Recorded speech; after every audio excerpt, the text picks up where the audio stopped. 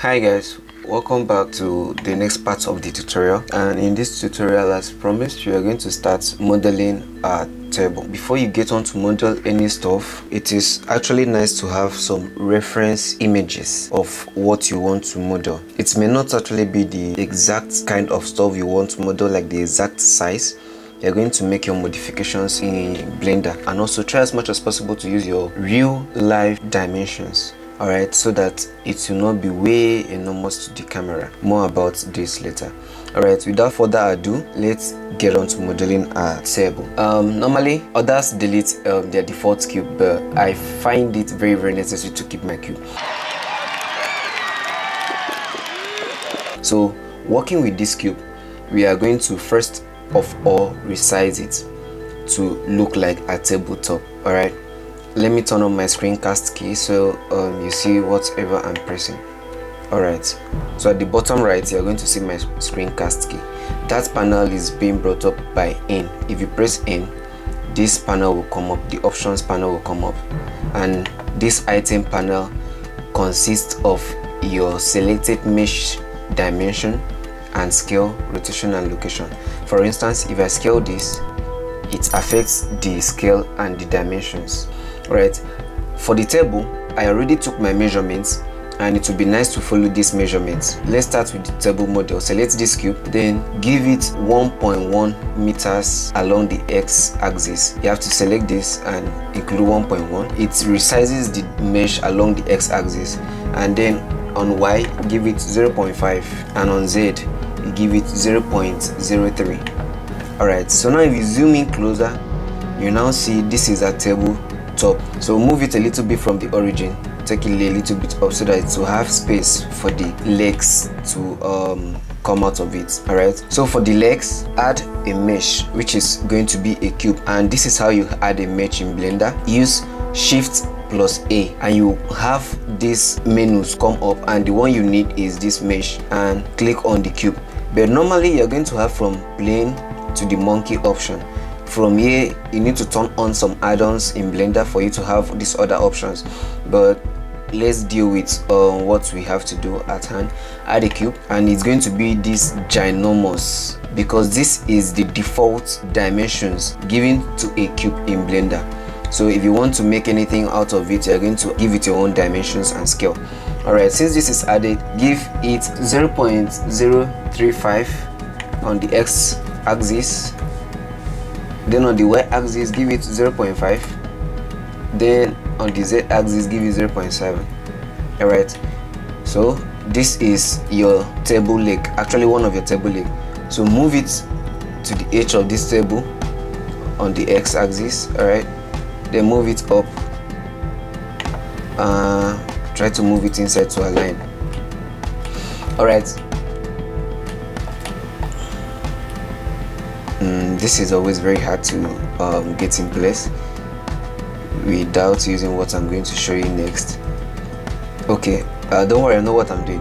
Alright, you see, it's very hard for you to match this resized cube to the tabletop. You see, it's very hard because no matter how you try to resize it, you always see a space or a gap between the two, and this is where you need to use your snap tool, which snaps your mesh to any other mesh vertex, face or edge. Alright, so if you want to turn on the snap tool so that you can easily snap this, come over to this icon here that looks like a magnet, click on it, then click on this drop down button to change it to edge, because normally if the snap tool is just selected like this, it snaps in increments. Right, let me move further away so that you see what I'm doing. It snaps in increments, you see, like snaps from one grid to another. But this is not what we want, because we can't get the exact stuff to snap to the tabletop. We need to come down here and change it to edge, then go back and click on G to attach it to your mouse button. So now if you move it closer to the edge of this tabletop, it snaps it there. Accept it with your left click, and then you see it's giving you the exact alignment with the tabletop. Let's talk about this cursor and origin. For now, let's turn off the snapping. The origin of this mesh is at its center. This is it. This is the origin is where you have the green dots. If I click on this tabletop, this is the origin. All right, if I am to rotate this, it rotates around the origin, which is the pivot. In the table lake, if you are to rotate this, it rotates along the origin. So the origin is always the center of a selected mesh. So now we need to have two legs, because normally tables do go with two legs, especially the one we are creating now. So to duplicate, you don't need to add a cube and resize it in game, because it's gonna be too tedious. All right, so the best thing to do is to duplicate this mesh, which will come with the same scale and dimension. All right, so to duplicate a mesh in Blender, you use Shift D. When you click Shift D and move your mouse, the mesh is already attached to your mouse.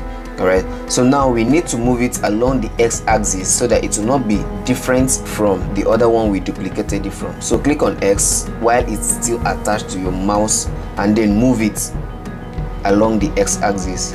And we are still going to have this problem of aligning it very well, because no matter how we try, we will still have some errors. It looks like we are right here, but we are not. All right, so you see the gap here. So select it, go back and turn on your snap tool, move it along X, and then snap it here as usual. So now we have the exact alignment. Yeah, this is the exact alignment. All right, so now basically we have a basic table skeleton, because it's not yet complete. And the table we are going for, you've already seen it in the animation. It has something to cover itself at the back. Most table do actually, so we need to add that cover at the back. So let's add a cube, huge as normal. Along the x-axis, give it 1 meters. Along the y, give it 0.035, and along the z-axis, give it 0.48 meters. You can as well make this 1.03. okay, so now you also still need to align it. Move it along y-axis, yeah, and then along the z-axis. Let's look at it from the back view. All right, it's snapped well. Turn off the snapping, and here is what you're going to have. Let's talk about the origin and cursor in Blender. In the first video, which is the interface tutorial that we did, I promised to talk about this cursor, and this is the cursor. The cursor is over here. If I click on this and then click on somewhere else, it's going to move the cursor from the center of the origin. All right, so let's return the cursor to the center of the origin. If you click on this, we notice that this is the origin of this selected mesh, and this is the cursor. I want this origin of this mesh to be at where this 3D cursor is, because we are going to talk about mirror modifier very soon. Mirror modifier always mirrors a particular mesh that it is applied to. Before you mirror any mesh, you have to make sure that you have its origin at the exact place you want it to mirror itself. That won't make much sense now, but on the long run it's going to make sense. To make this origin of this selected item be at the center, you have to right click on it and then come down to where you have set origin, and here you have a bunch of options. Set origin from geometry to origin, origin to geometry, origin to 3D cursor, and the other ones. So the one we need right now is origin to 3D cursor. So if you click on this, it moves the origin of this item to where the 3D cursor is. So now if we are to rotate this, it's not going to rotate around itself as before. It's going to rotate around the origin. All right, even while you want to scale, if you scale, it's scaling from the origin. We just moved the origin from where it was to where the 3D cursor is. Let's head on to applying the mirror modifier. Let's delete this for the meantime. To delete an item, use X and accept the delete. All right, click on this, then come down to the modifiers panel, click on it, and then add modifier. Click on add modifier. You're going to have lots of modifiers here, and to be frank with you, you're not going to use all of it. The one you really use is the one under generate. Find the mirror modifier, and once you click on the mirror modifier, the object that you selected will automatically be mirrored with respect to the origin. All right, so if the origin was here, let me return the origin to the geometry. If the origin was here, the mirrored object will also be here. Like, since I've applied the mirror objects, both of them are overlapping. The mirrored objects and the original item are being overlapped. Okay, so that is why we had to move the origin from the item to the 3D cursor. So to take it back, right click and go to set origin and origin to 3D cursor. So now we have this. So whenever we move this, it moves alongside with the mirrored item. Now let's start adding our cupboards. To add a cupboard, add a cube and resize it. Give it 0.45 meters along the x-axis and 0.5 meters along the y, and also 0.45 meters along the z-axis. This is going to be a cupboard casing. So be in front orthographic view. We talked about this before. Try to move this to the top right corner of this table. Okay, so that you can have something like this. To work more on this, because this is not actually the full cupboard that we need to make it hollow. To further have more freedom to work on your mesh, you have to be in the edit mode. So currently, as you can see, we are in object mode and we have lots of interaction modes here. We have the object mode, we have the edit mode, we have the sculpt mode, we have the vertex paints, the weight paints, and the texture paints. So the ones we will always be switching to and fro easily with is the edit mode to the object mode. So if I want to take this to the object mode, come over here and select object mode, and it gives you the freedom of working only on this particular selected mesh. As you can see, you can't click on any other mesh here because you did not select it into edit mode. You can only work on these ones that you selected. Let's go back to the object mode. To easily swap between the object mode and the edit mode, make use of your tab key. With your selected object, click on tab to take it to the edit mode. Go back to object mode, select any object and click on tab to take it to the edit mode. Alright, so let's click on a box, tap on it to go to edit mode.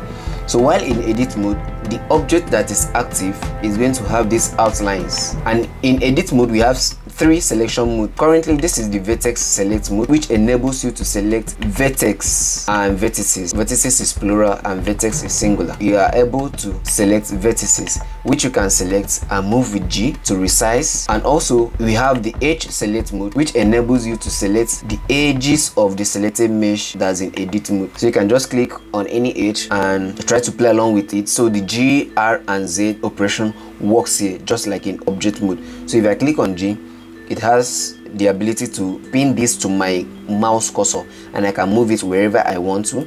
I can click on R to rotate it. So this is where you have lots of freedom to organize your mesh the way you want it to be. S, which is the scale, also works here too. Alright, and this is the next select mode, which is the face. This is the face select mode that enables you to select the face of any mesh that you've taken into edit mode. So as it is here, I can click on S to scale it. I can click on R to rotate this face, and you can see it's rotating along the origin. And I can also click on G to grab this face and move it wherever I want to. What we want to do here is to insert this face. How do we insert a face in Blender? You insert a face in Blender using I. Make sure you write all these shortkeys down, right? Because the more you learn, the more you get familiar with all of this. So I is for insert. It helps you insert any face, and you can also extrude. We have the extrude option, which helps you to pull out parts of a mesh from itself. That can be done by pressing E. So if you press E, you see you have extruded this, and if you go back to object mode, you see you have a whole new shape. Alright, so we can Ctrl Z, Ctrl Z, but in this case, since we need the cupboards to be inside and they need to have their own spaces, we are going to extrude it inwards. Alright, so now we have parts of this mesh covering what we are doing inside. We also have the X-ray mode, which we can click over here and see. It's going to make us see through our meshes in case we need to move what we were pushing in a little further. Alright, so this is the X-ray mode. It helps you see through your mesh, and the shortcut to it is Alt Z on your keyboard. Object mode, if you go back to object mode, this is what you are going to have. So now you have your basic table structure, which is the tabletop, the table back cover, and the table sides, and also the cupboard container. I think we really spent a lot of time here, and stick on to the next tutorial, and we are going to make use of other modifiers, and you're going to learn more tips and tricks in the next tutorial. Thank you for watching. See ya.